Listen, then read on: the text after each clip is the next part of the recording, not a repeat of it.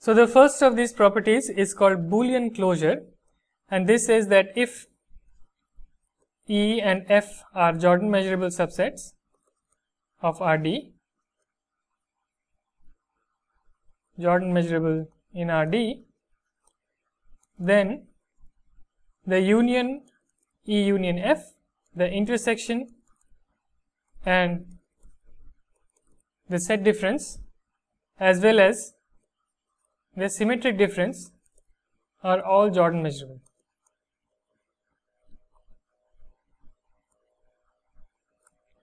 So let me just prove one of them to illustrate the use of our equivalent conditions in the previous theorem. So I will only prove that E minus F is Jordan measurable.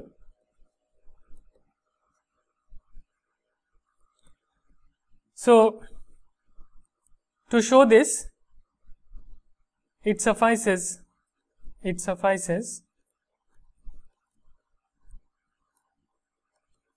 to produce sets S and T, both elementary. So S is elementary as well as T is elementary. So again, given epsilon greater than 0, one can sandwich our set E minus F between two elementary sets S and T such that the measure of T minus S is less than or equal to epsilon. So this was the second condition in our previous theorem, which was an equivalent condition for Jordan measurability. So I am going to use that E and F are themselves Jordan measurable. So since E, F are Jordan measurable, so there exist elementary sets A1 and B1, A1, B1 elementary, which sandwich E such that the measure of B1 minus A1 is less than or equal to epsilon by 2, and similarly for F there exists A2 and B2 elementary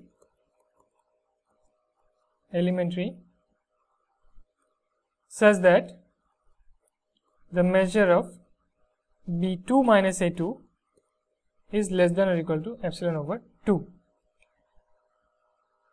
Now I am going to use these sets B1, B2, A1, A2 to produce our T and S. Now we have set inclusions. Our set E minus F is included in B1 minus A2 simply because E is a subset of B1 and A2 is a subset of F.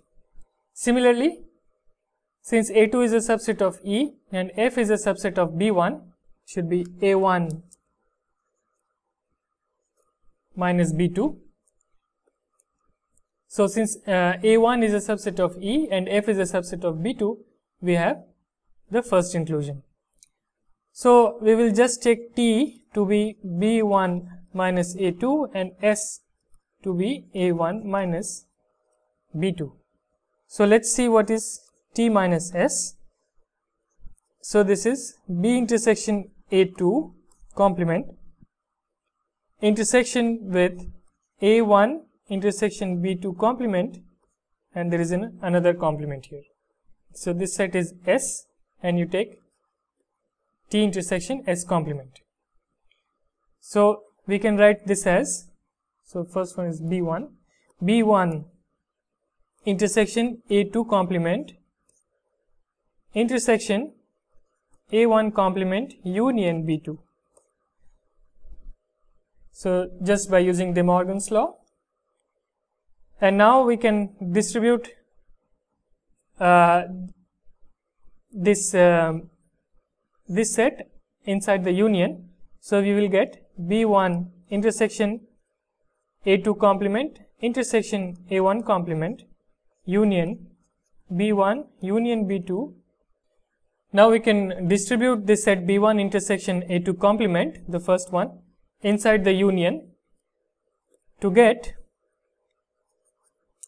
B1 intersection A2 complement intersection A1 complement union B1 intersection A2 complement intersection B2. So see that the first one is B1 minus A1 union A2, and this is a union with B1 intersection B2 minus A2. Now this is a subset of B1 minus A1, and the second one is a subset of B2 minus A2. Therefore, this implies by monotonicity that the measure of T minus S is less than or equal to the measure of B1 minus A1 union B2 minus A2, and by finite subadditivity this is less than or equal to B1 minus A1 plus measure of B2 minus A2, which is epsilon. So this implies that the set difference E minus F is Jordan measurable.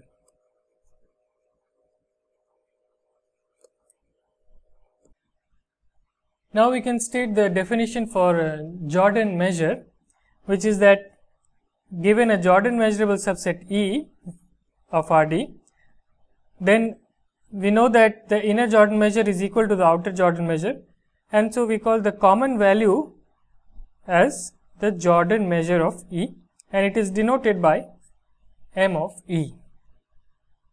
Now the second part is just the extension of the properties of the elementary measure we have seen already. So for this we suppose that if E and F are Jordan measurable subsets of Rd, then the first is non-negativity. We have already seen this for elementary measure, finite additivity, monotonicity, finite subadditivity, and translation invariance. So these are the properties we have already proved for elementary measure, and we see that the Jordan measurable sets inherit these nice properties from our elementary measure. So these are quite easy to prove. So let me just prove the second part, which is finite additivity. So for the proof of the second part, so given our epsilon greater than 0, choose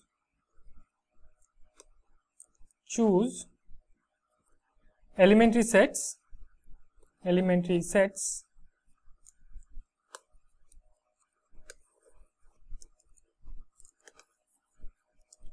so given epsilon greater than 0, there exists elementary sets A1 inside E and A2 inside F, such that the inner Jordan measure is less than or equal to MA1 plus epsilon over 2, and the inner Jordan measure of F is less than or equal to M of A2 plus epsilon by 2. So the inner Jordan measure of E union F, now note that since A1 union A2 is inside the union A union F, E union F, so we get that the inner Jordan measure of E union F is greater than or equal to the measure of A1 union A2. But now we know that because E and F are disjoint, these two are disjoint. So this is a disjoint union, and therefore this is equal to MA1 plus A2 by finite subadditivity, and therefore this is greater than or equal to, by our two inequalities here, this is greater than or equal to the inner Jordan measure of E plus the inner Jordan measure of F minus epsilon by 2 plus epsilon by 2. So, this is nothing but epsilon. Now, note that E and F are Jordan measurable. So, this is nothing but the Jordan measure of E, this is nothing but the Jordan measure of F, and we have already seen that if two sets are Jordan measurable, their union is also Jordan measurable. So, this is nothing but the Jordan measure of E union F. So, we get that the Jordan measure of E union F is greater than or equal to ME plus MF minus epsilon. So, this we did for the inner Jordan measure. Similarly, for the outer Jordan measure, similarly the same argument for the outer Jordan measure. For the outer Jordan measure,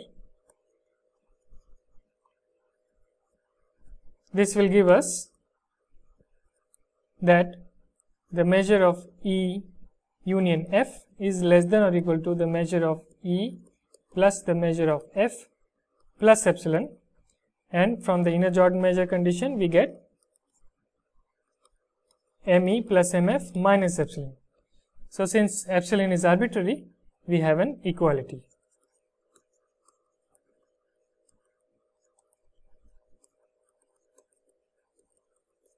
So, we see that the finite additivity condition holds for E and F Jordan measurable and disjoint.